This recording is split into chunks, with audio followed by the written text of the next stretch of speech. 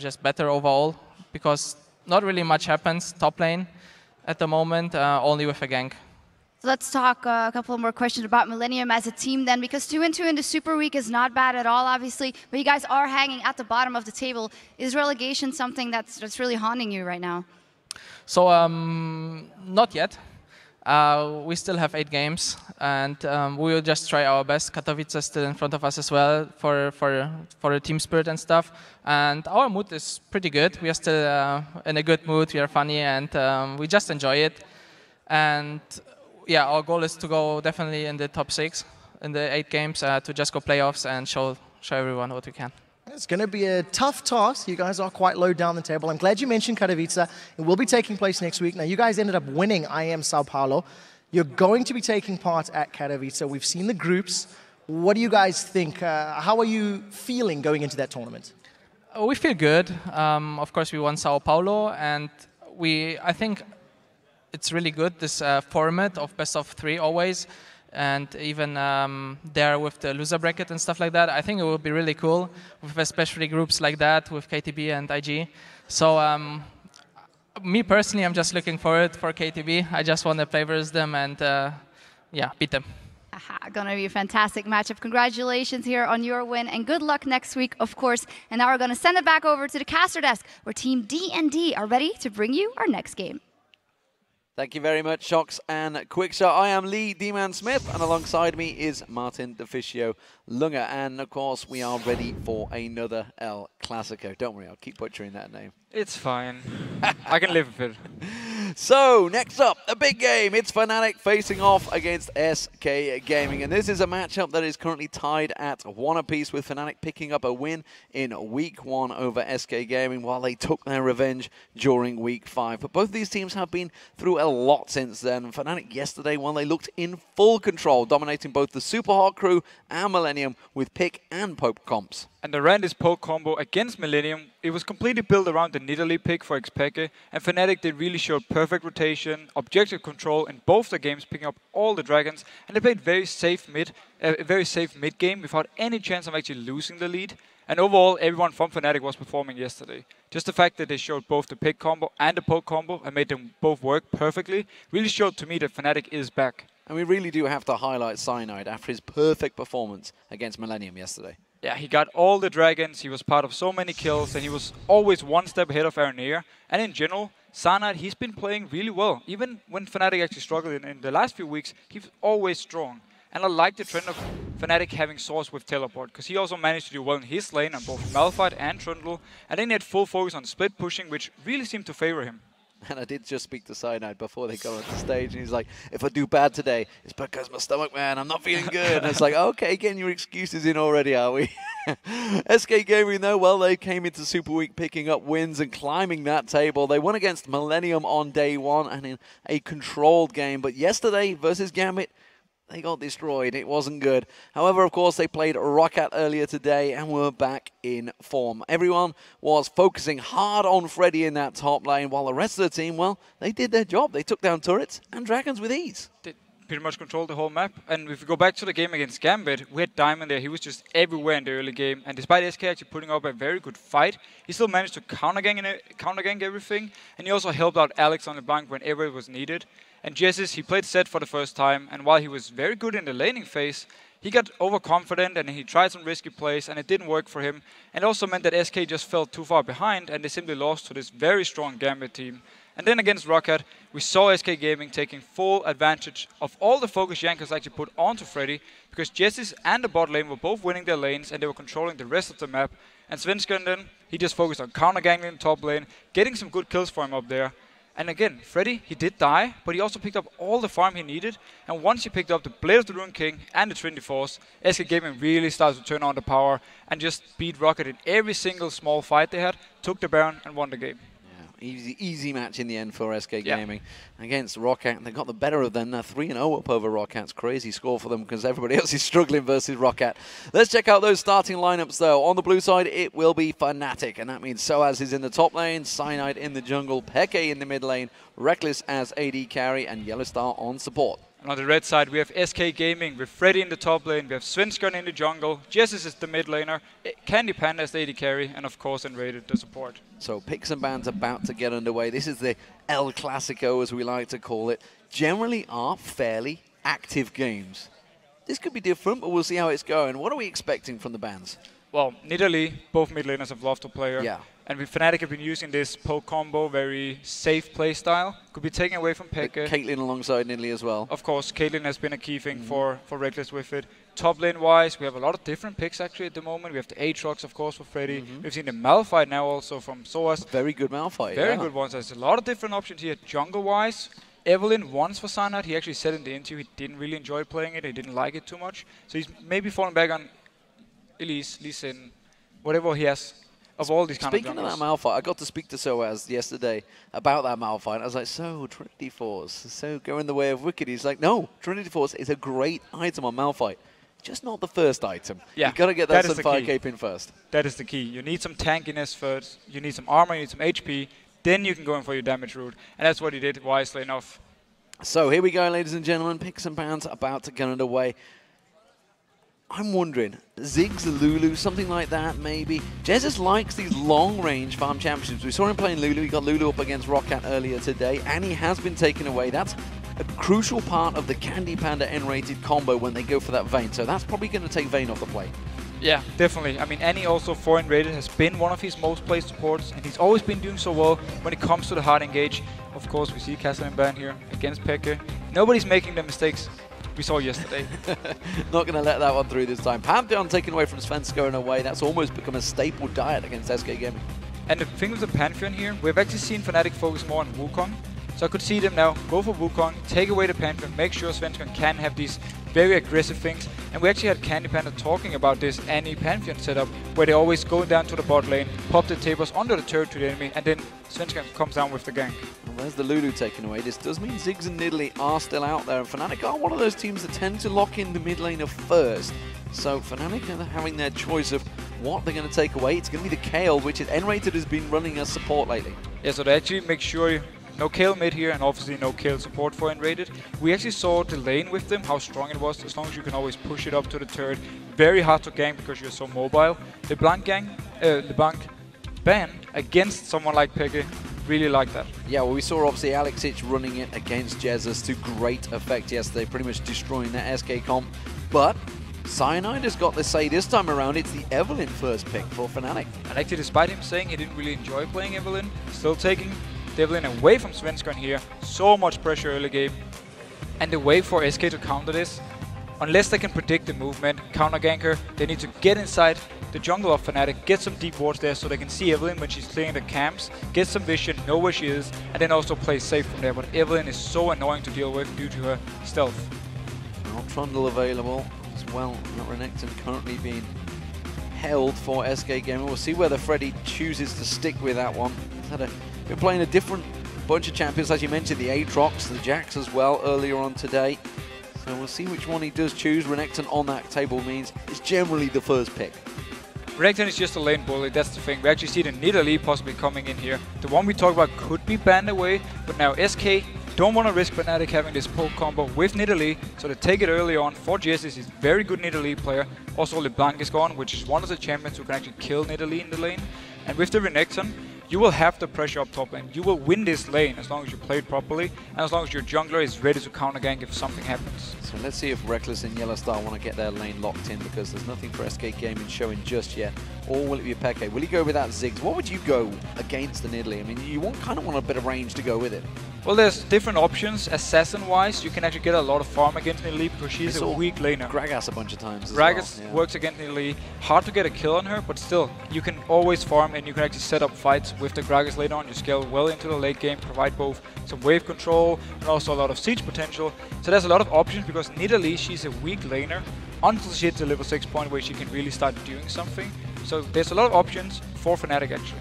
Will we see that #1 pick combo of Lucian Thresh for SK Gaming here? Candy Panda has gone with a bunch of different AD carries. Hasn't tended to go with the standard that most people run with. You can see the Caitlyn, of course, for Reckless there, and Trundle in that top lane for Soaz. And funny enough, actually, if you look at the SK side once again, they actually picked both solo laners as the first 2 picks. So they're giving them away, save the bot lane, save the jungle pick. It's simply meant for Fnatic. They could take their top laner now, save the rest of their picks, possibly something like a hard engage support if we see a Vayne from SK side. And also, they could leave, obviously, the mid lane pick for Pekka, so they have no idea for SK side what will be played there. But the Trundle against the Renekton, a bit hard for Trundle early on, but he will outscale him and he will become very strong. And we know Source, he loves to build Blade of the Rune King and just stay in this lane and try and beat Renekton. And speaking of that Pokemon, we did talk about the Caitlyn going alongside the Nidalee. Lucian does almost as good as job, not quite, but it is that Lucian Thresh combo, the #1 pick combo in Europe so far. It's just overall such a strong lane. It's very hard to deal with. You have a good damage, you have good range, you're very safe, you have your dash, you have the lantern. It's generally very hard to do anything against this lane. And also the fact they can push early on, get level 2, push down the enemy dual lane to their turret and then just start denying them CS. So overall, very strong, and also obviously Lucian scales well into the late game. The same goes also for Caitlyn though. Not Morgana maybe thought about. We saw one of those big plays by Yellowstar at the top of the show, and it was all about Yellowstar landing that dark binding and the help he had. Ari maybe well locked in here. We haven't seen Peke playing this one for a long time. Like, I'm trying to think when it was the last time. Of course, we saw Shifter playing it in the North American, making some big plays against Team Solo mid for Coaster. And he actually killed Bjergsen in the mid lane. 1v1 against the Gragas. This time around against Nidalee with Ari. Nidalee will most likely be bringing barrier, making it a bit harder to kill, but you have so much pressure and you can also push out the lane and then roam. Together with someone like Sanad who will be stealthed, go down to either the bot lane or the top lane and set something up. How was Elise going all the way through? Crazy. Well, Evelyn was first picked in there, they just didn't need it. So Elise, one of the #1 jungler picks, which actually Cyanide does favor heavily. So taking away each other's jungle champion.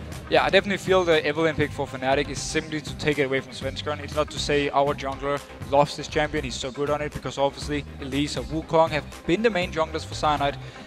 But yeah, it's simply meant for SK. They could delay this pick, they could just take whatever else they want. That's why also we saw the 2 solo laners first. They really wanted to make sure that Nidalee was in their hands, and they didn't have to deal with this very annoying poke.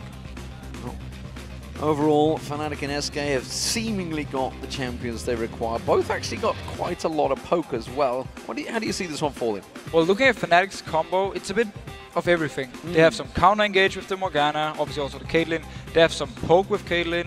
And also Ari, you have this pick potential, you have this all-in potential. So they have pretty much everything in the combo, but nothing fully focused on like heavy engage or heavy siege. So they have pretty much everything combined. SK side, obviously when you have Nidalee, you focus on poke.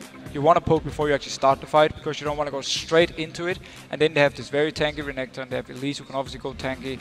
And then with Lucian, he can do pretty much every role you want him to. So again, also for SK actually, they have a bit of everything. And keeping your eyes on them summoner spells, Soaz has got teleporter as well. We'll see how that one works out. Our players are poised to get this game rolling, which is a good time to check the numbers on lolesports.com. The voting has been picked, and it is 72% in favor of Fnatic. That's a big vote. Big surprise actually, because SK Gaming have been looking very good. They are a strong team at the moment, so we should give them a little more credit, I think. Yeah, I mean, that's just simply the Fnatic fan base is huge, that's for sure. It is, definitely. And of course, as a reminder, you can get tickets here. These teams here at the studios in Cologne, Germany. You'll find the link at the top of the page over at lolesports.com, if only I could say the name of the site. So take a look and come join us. So we need to have a look during this game.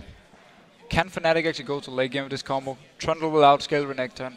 I think Evelyn, I would at least prefer Evelyn late game compared to an Elise, because you have so much pressure, you have good engage potentials. And also, we have obviously Ari against Nidalee. Goes kind of both ways. You want the poke on the late game, but Ari's all-in is also very strong. And then you obviously have the Caitlyn and Morgana going into teamfights, going into the late game. Very, very strong champions. So Fnatic, I see it going in their favor if we go to the real late game part, but SK, they definitely have the tools to win the game before that.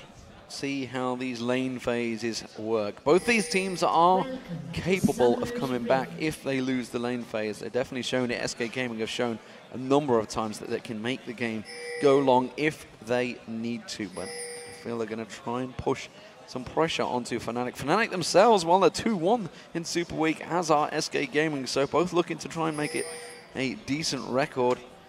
While the opposition, of course, Fnatic have managed to turn it around a little bit. They managed to keep themselves relevant. They were in danger of really sliding away for a long period of time. They went about that 8-game losing streak. It's not something they wanted. Definitely not, but they've been doing a good job coming back from this one, and they show some confident signs, and they have actually been very strong as a team. And then we just, in this game around though, we have to notice, oh, who got you onto Reckless? Reckless getting caught out here. Is it going to be enough? They're going to try to put a lot of damage on him. They will see him going in the bush here. Candy Panda may well follow through on this one. The Ignite is down. Is it going to be enough damage? I'm not too sure. He's going to be safe from this one. Didn't manage to land it in there, so he does back away. Reckless is safe for now, but SK Gaming getting some deep wards in there. The rest of the team are lining themselves out, and Jesus, of course, has landed one of those spears on Peke. You can see Peke taking some damage away from them. Summoner spells, nothing too major there. No barrier was used. We do see N-rated, of course, with that Ignite was burned, but Reckless didn't panic. He was pretty much safe. So Doran's blade items for everybody. Doran's rings for the mid lane, Doran's shields for the top lane, supports. We do see Cyanide starting off with the blue. And of course, we also have a pause here. So we're just saying, looks like it's Reckless actually. He's just saying, this doesn't seem right. I had to back to my base before the minions got there. So I think he's just wondering, guy, referee, he's not allowed to do this. He's not allowed to try and get first blood on me at the start of the game. I think he's maybe giving a little bit of talk. We'll see how it works out for him, Reckless. He's looking a little bit nervous, I gotta be honest here, Reckless. Seriously, with that referee alongside him. We'll see how it works out for them. At the moment, though, we are just waiting for Reckless to sort that out. We're not too sure what the issue is, whether it's a client restart. I'm guessing with the referee looming and nobody really going for any pieces of equipment. There we go, a summoner has reconnected. We can see them, and they have got themselves back in the game. Any moment now, any moment. So looking at the early stages of the game, we don't see too much. We have standard lanes, 2v2 of course, and we just have to pay attention to Evelynn early on. Will we see Sana put some focus onto the top lane, try and help out Trundle get a good start here with the teleport, of course, against the Ignite from Renekton, so it can be very scary for Soaz if he's left alone. Oh. Reckless is still waiting for something and hovering his ear off, so we're not going to give anything away for him, but we should maybe talk about that Soaz teleport, because this is a big difference between the two top laners. Freddy is either going to have to look to interrupt it or run very quick.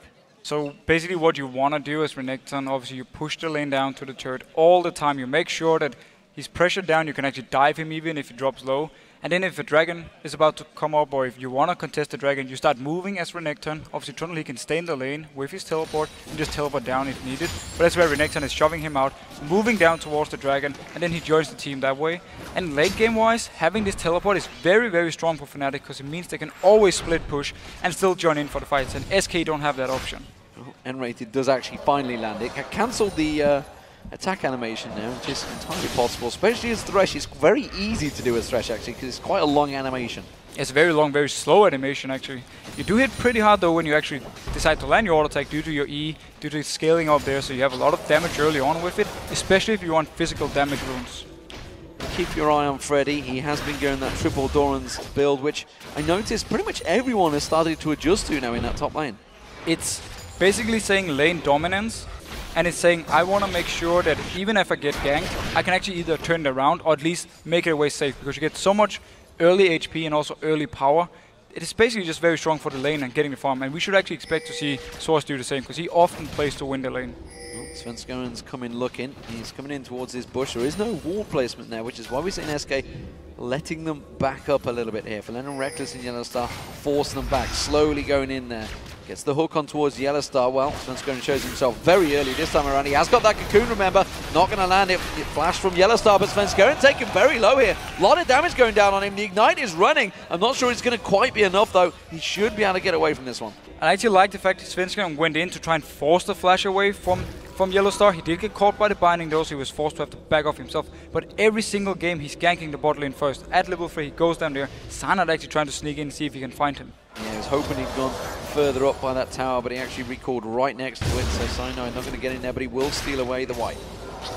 And we need to see here again, Cyanide, he's been farming. He want to get a few levels before doing anything. Oh, binding actually almost catching on to Candy Panda. Yeah, he dashed actually almost in the same direction, which was not ideal. Cyanide now making his move down this river, looking towards it, and Candy Panda will certainly be the target. Darkbind again, goes through the goalpost, doesn't manage to land on an N-rated or Candy Panda. If they landed, they would have forced the flash, maybe even gotten the kill, but Cyanide, he's still sticking around. Candy Panda is actually down to 50%, and the Lantern is now on cooldown. Yeah, he's going to take that Lantern, he dashes away as well. There's a good play on Cyanide, there's a good return damage here, and Rated in trouble. He's going to turn it back around. Candy Panda trying to keep them at bay, but that was a really good counter, and Cyanide, he's licking his wounds. A lot of action here in the bot lane early on from the junglers, and actually both the junglers, same result. They drop low, have to back off, have to recall to base. Svenskeren now, he was the first one to gank. He's now continuing farming, while Cyanide, he has to go back. He's falling a little bit behind, but it's not too much here and not an issue. Soa's doing a little dance, happy there. He's just been back and got himself a chain vest and teleported back in towards that top lane and dances around for Freddy, saying, it's your turn, Freddy, you go back and buy. And that's one of the benefits from teleport early on, because you can actually drop low, you can use all your mana, recall to the base and then teleport in without losing too much. So he's using the teleport early on to the full advantage. Of course, if there is a dragon fight now, which we shouldn't expect, he can join in. Heavy pressure from Fnatic, of course, in this bottom lane. This is due to Cyanide showing his presence down here. Candy Panda very low, getting away from that Dark Binding and Rated, taking it in for the AD carry, but they will clear out this wave. And in terms of farm between them, it's only 5 CS difference. But look how much pressure Fnatic is putting onto SK when they actually shove the wave all the way up to the turret. Yellowstar, he's trying to fire out the binding. If they actually land onto Candy Panda, they will force a summoner from him, and that's very scary for him, and it makes it a lot harder for him to actually get the CS he wants to under the turret. So triple Doran's items have been picked up by Freddy. We'll see how that develops up against that chain vest of Soaz. Mid laners are both returned as well, and actually the Chalice was picked up by Jesus, but Peke went the opposite route for the Athenes. And notice one thing here. Notice here, we actually talked earlier about how you need to ward against Evelynn. There's a ward at the wolf camp. Svenskeren, he walked by, not being stealth, spotted out, I mean Cyanide of course, he was spotted out and they pinged it so they know Evelynn is in this top area. And that's very good ward placement from SK. And then going to top lane wise, Chain West early on from Source, I like it. It's the standard route against Renekton. You want to stop some of his early game damage, and the Chain West is the best option for it. Cyanide coming round and again spotted out, this time by the SK Pink ward. Cyanide won't spot that one, so they know exactly where he's just been, where he's warded, where he's backed away. So Jez is feeling safe, Freddy feeling relatively safe. He knows he's actually close by, and look at that, they really are just pinging the exact route that Cyanide is taking. It's such a smart play. Freddy, of course, he's very overextended, but he is level 6, so he will be able to at least try and survive. If a gank should happen, there's not enough CC to bring actually from Fnatic's side in a gank before Cyanide is level 6 himself. Well, he's baiting this one out. Svenskeren is coming over as well, so they actually want to try and force a play. Svenskeren's just hit level 5 as well. Freddy and Soaz are going at it just up the side there. Svenskeren about to come around the side. They're just trying to bait. They know Cyanide is nearby. He's trying his best to bait this one out. Still holding on to that Dominus. There's the Dominus. There's the Cocoon. Lands on Cyanide. Expertly played there. Repel out from Svenskeren. Not going to get close enough. He does go towards Soaz. Spear comes across from Jesus. Lands in there. Svenskeren taking low because Peke comes in. And first blood goes for Fnatic. And the fact that Svenskeren didn't have his flash meant he couldn't actually join in instantly as he landed a Cocoon. There was also a ward on him, so Fnatic knew that SK was trying to bait this fight out. Very good play, and Peke comes around, picks up the first blood. Can he stop this blue buff? Well, Cyanide is nearby if they need to smite it away, but they want to try and land it with a spear. They started it off, they've not got a ward position, so they don't really know the exact spot of it. This one won't go to Peke. So the very smart ward placement again from Source, very experienced, because he knew he was pushed down, he knew there was a chance he would get dived. And now hook on to Yellowstar. Hook on Yellowstar, will they follow it through? They do get a little flay on there and just a little burst of damage from Candy Panda, but Reckless is still applying that pressure on towards Candy Panda. He's simply just doing a very good job using Caitlyn as this lane bullet as she is, always poking away onto SK with the long range, and obviously Yellowstar, he's just hammering out the bindings every single time he has the chance, and if he lands it, you get a lot of poke. You can also put down your trap with Caitlyn, and so you're binded, then you're trapped afterwards. That's a lot of CC and a lot of damage you will take. That was a little check there from Jesus through the spear to the red buff. And actually Svenskeren will know that that red buff is up. His blue buff himself was just warded out here, so Svenskeren is going to get watched out by this one. They're already pinging it out, so they know the position. Not sure if they're going to be able to counter it though. Well, despite actually Svenskeren dying up here for the first blood, he's still slightly ahead of XP compared to Cyanide, so if they should meet again for a fight, he will be able to do a lot of damage towards him. But beforehand, we actually saw very good rotation and movement from Fnatic to counter this bait from SK. Well, I'm sure they'll meet again. Don't know where, don't know when, but some sunny day it will happen. Svenskeren goes in towards that dragon. He, of course, on Elise, can tank out this dragon, using those little critters that he's got alongside him. And this will be SK taking the dragon, or will it? Cyanide comes in, the culling comes on. Yellowstar hooked in there. He's going to try and back away from us. On the Ignite is running, vanishes to the dark, binding on towards N-Rated. But the dragon, is going to go to SK Gaming. And very good move from SK, because Peggy was actually recalled to the base, so they knew he wasn't there. And also, due to the fact that they didn't actually have a pink ward, so it could be risky start, but simply because they knew they had 4 members to the 3 members of Fnatic, felt safe, took it. And we talk about how Elise can have this objective control, this dragon control early on, because she's so good at taking them down, she's so good at getting the kill onto them with her execute and her smite. She's also very tanky when it comes to tanking them. Yeah, and this is why Elise is one of those top favored champions. We heard, I think it was actually Cyanide earlier on today that was talking about it, yesterday, sorry, saying that it was, yes, Fnatic versus Millennium, wasn't it? Yeah. So talking about how RNA had no chance at really beating him out in that smite fight, because he could easily just Q, get them bangs along with that smite, so he's always going to have much more damage. And that's the thing with Elise, you don't really have a weak point, because you have a CC, you have some good single target damage, good dragon control, you're strong pretty much throughout the entire game, so Elise just is a very overall safe champion and very good, and so he's dancing away again. He's dancing, he's happy in the top lane, it seems. He's a player that actually doesn't appreciate tanks much, but it was just bait. He's going to go on towards it. Cyanide comes in. Freddy should be able to slide away from this one. It's another bait again, a counter bait. Not going to catch on towards Cyanide this time with that cocoon, but Svenskeren is going to march in there with his spiders. But SK is definitely expecting this camp onto Freddy. That's why Svenskeren is there always when something happens, and why Freddy didn't use his dash at all. He was just waiting for Fnatic to come closer, and now they're actually going very aggressive onto Source. There's pressure on every single lane here. You can see SK trying to siege down the top, Dark Binding landing on the bottom, and again the charm and damage from Peke landing on towards Jezz in the mid. Every single lane contested heavily by both these teams. And we actually saw how much damage Ari can still do as long as she lands the charm, so he gets the 20% more damage.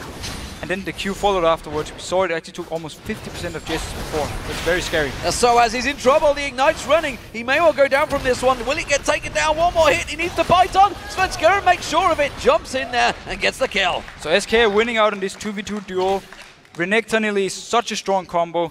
Fnatic can't actually do anything in the straight-up fight, a bit like we talked about earlier with Elise and how strong she is, and also the fact he's 1 level ahead of Cyanide. Well, Peke is keeping a lot of pressure on this mid lane. The turret will go down. It's the first one of the game, and Peke completely dominating that mid against Jezz.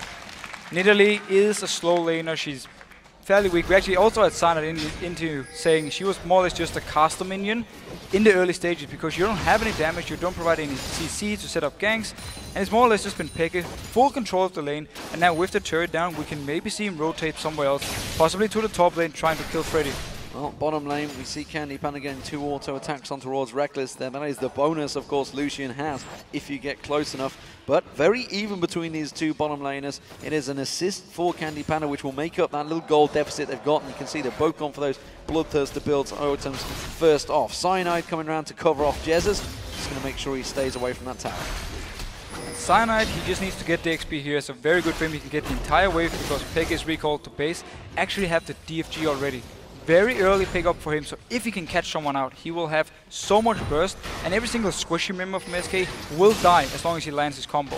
Dash binding on Rated, not followed up. Reckless more interested in making sure he keeps up those farming creep score numbers, and he has got 119 up against 106, so it's working well. Blue buff for Peke, and that will be going across, no contesting from SK Gaming. We do see Jezz, he's just gone back on himself out of Athenes and Holy Grail.